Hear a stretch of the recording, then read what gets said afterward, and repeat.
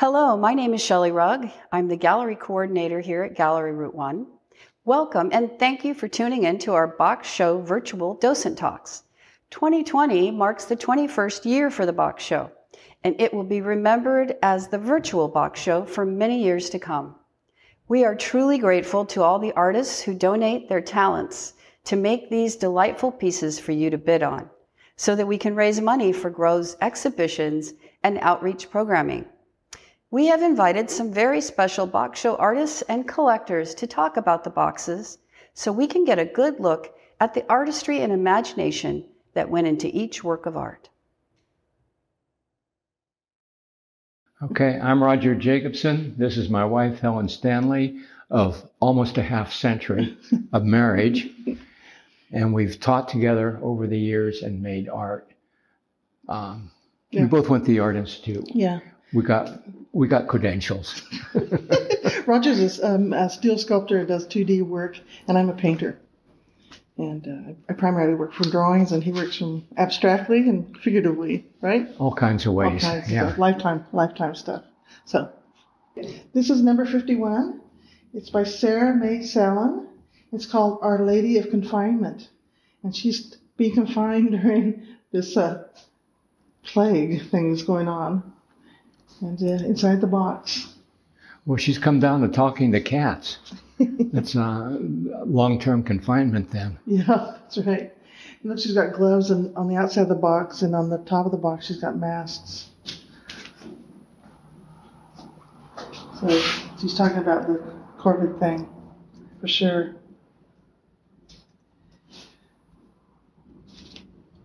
She's making art during this He's moved on to 52. Okay, 52 is by Raoul Spiegel, and he just calls it the COVID party time.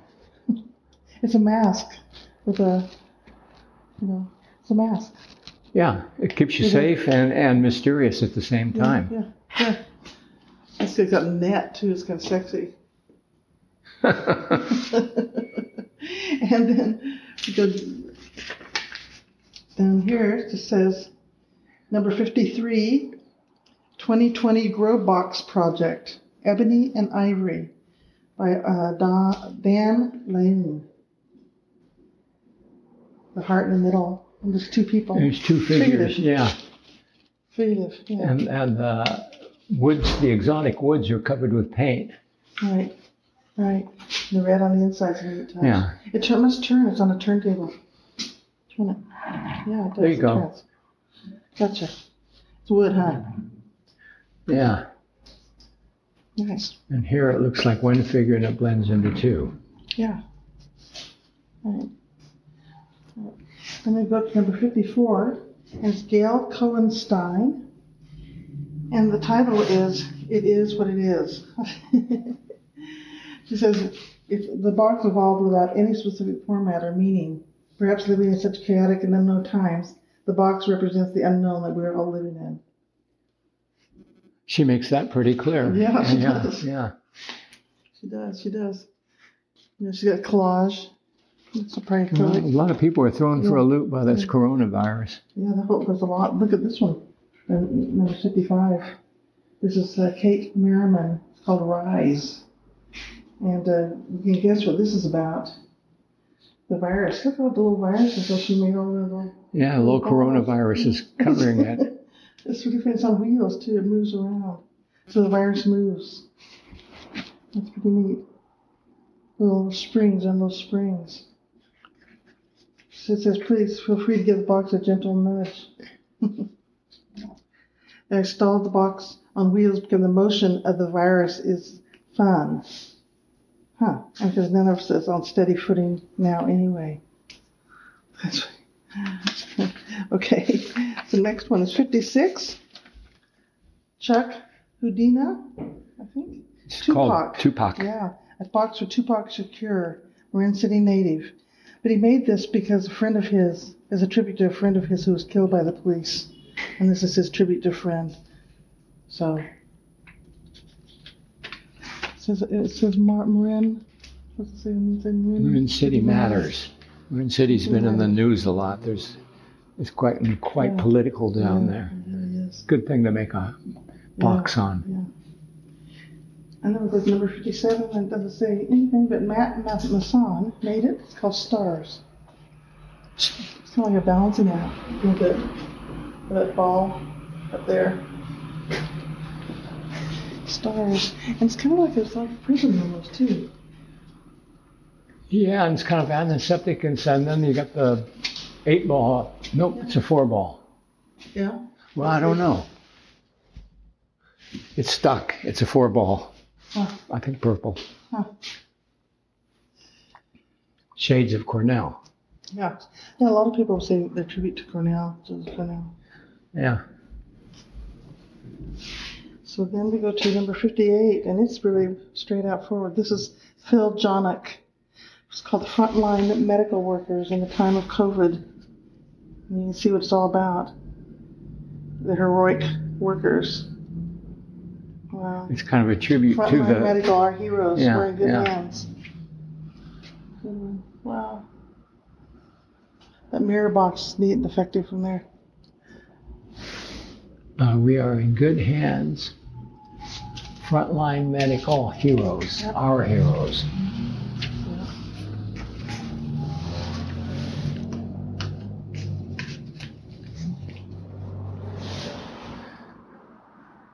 And this, that's really all current. Right.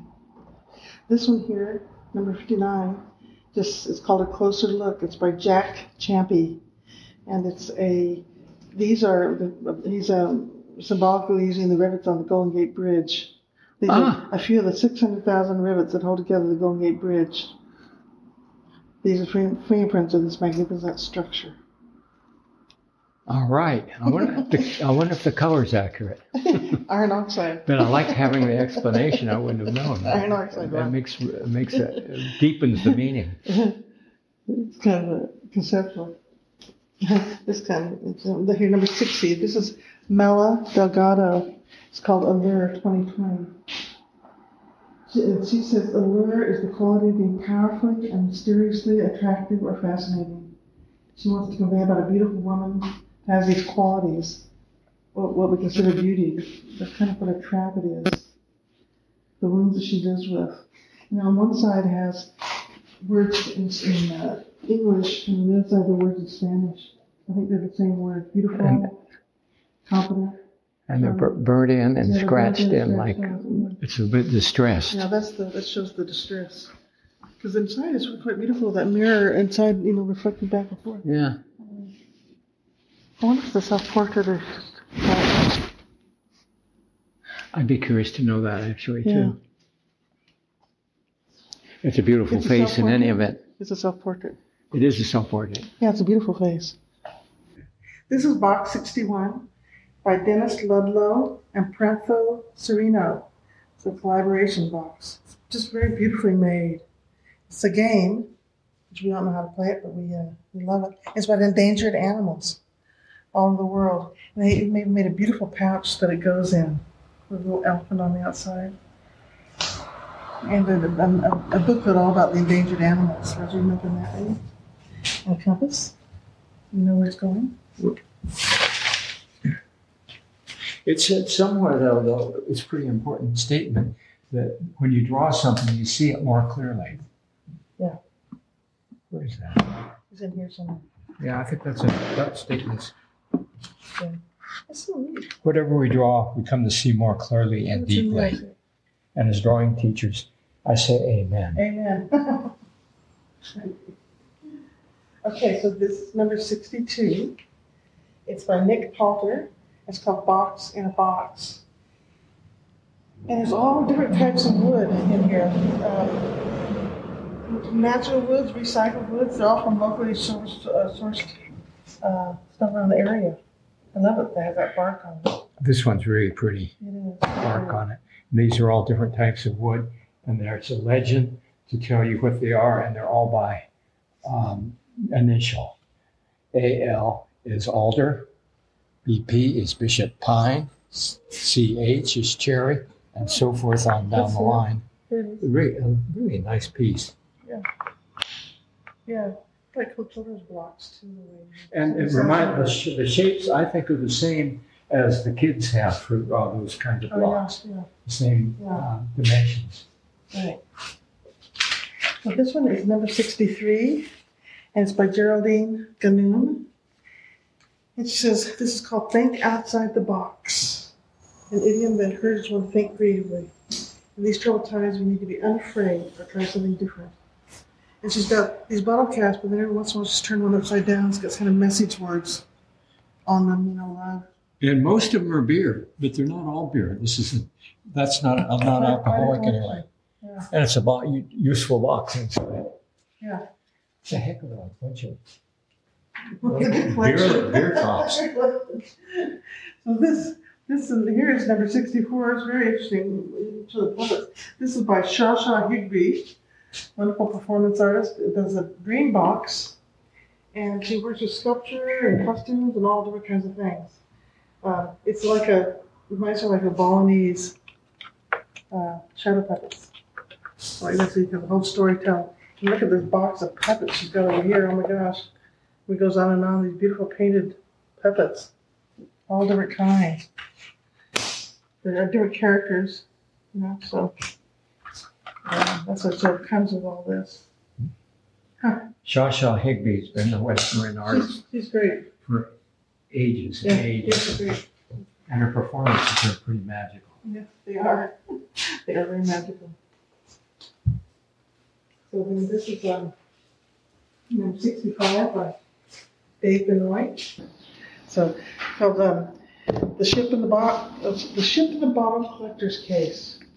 And the turn of the box, and he made the wood is from his mom's kitchen drawer remodel. This is hard to get. Yeah, turn upside down. There's a whole bunch of stuff on the inside. All kinds of things. Yeah. Memorabilia. Old stuff. And it's pretty nostalgic. It's old looking stuff. Yeah.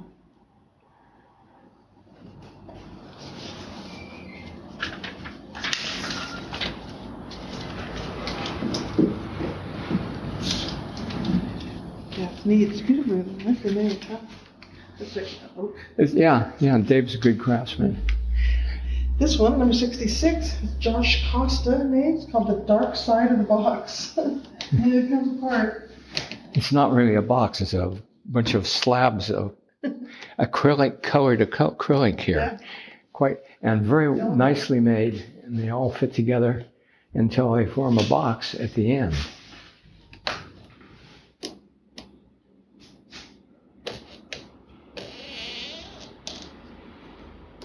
You got stripes on the edge. It's beautiful on the edge, the colored lines. The colors work there, so super. Okay, so this is number 67, Diana Hammond. It's called Un Cajon Viejo, and it's a box drum.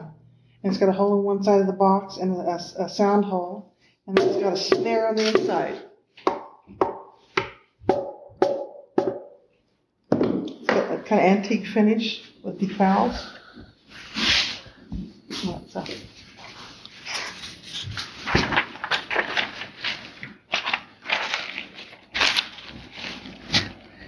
Nicely made, that red line on the top. Like that.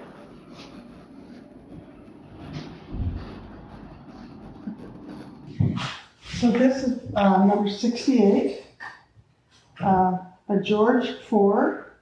It's called The Low Spark of High-Heeled Boys. So he paints an interior world. I'm looking for the truth to my existence. I think that perspective floor is pretty funny in there, the way it works to the sides of the box. The black and white check. I like the shadow under the swimmer. Me too. Me too. Number 69. This is a box made by Loretta Farley. It's called Kuan Yin, an everyday spirit box. She's inspired by Joseph Cornell and Judy Chicago. Judy Chicago's dinner party made her understand the value of craft. It's got abalone shell and all kinds of flowers. What kind of roses? White Eastern. Yeah. This one I think is really quite beautiful. It's called Emergence. It's made by a couple, Gary and Linda Amari. It's called Emergence. as a metaphor for our shared experiences facing this terrible health crisis, and that we too will be able to emerge safely. It's just so beautifully made, these butterflies are the way they're shaped, the origami shape or whatever, and then drawn, painted all the different ones. Quite elegant.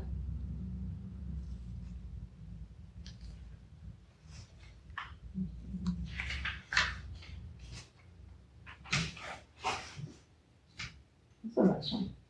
There's a flowers. Shelley Rugg, number 71. Shelley Rugg. It's also in the midst of the pandemic and extreme social unrest, with violence towards our citizens coming from our government, I find that there's a need to connect back to nature. So, like stained glass, shards of twilight. I really like the red underpainting and the blue underneath that blue. Kind of got a red base on it. Makes sense through that.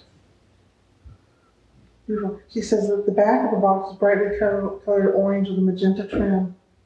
Very nice. Super. Okay, so number 72. Number 72, Julia Levine and Steve Stombler. It's called Off Rope. Oh, there's kind of a rope on the side of the box. Maybe it's a root. Steve is a spelunker and has always found caves to be visually stunning. Our challenge was to try to recreate the magic inside of a box using acrylic resin, clay, homegrown rock, candy, and crystals. Although much of this box is made with inedible materials. Feel free to eat the stalactites if you find yourself hungry. They're sugar. The stalactites are made out of sugar. Those little tiny figures give it a funny scale. The scale is funny. Yeah. I know there's one little figure up at the top, so you can get into the bushes. Those are bats.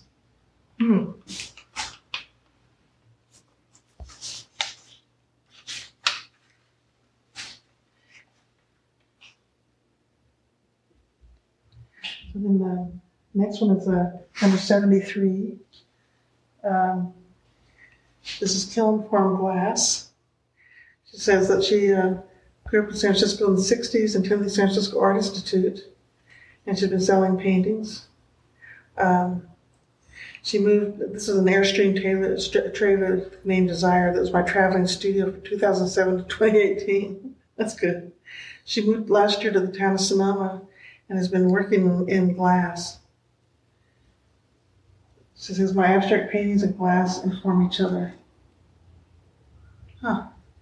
It gives it a depth, doesn't it? Look at the way you can layer in that glass layer. It'd be fun to have a studio like that. Airstream trailer. Yeah. Straight to the Yeah. Okay, down here, this is Vanya Bostrom, and it's Bostrom, meditation number 74. So she's been meditating since the lockdown, and this is about that. I collect ideas for my next box. They come to me, I write them down in a notebook. This year was different. I started decorating the outside of the box without knowing what was going on inside. Then, as I'd hoped, a theme presented itself, a theme of meditation, an area of calm surrounded by chaotic everyday anxieties and fears. Really straightforward statement. Yeah. That's clear what it's about, for sure. Okay, number 75 is Barry and Linda Lindbergh of Japanese Kimono Dreams, a play on textile design.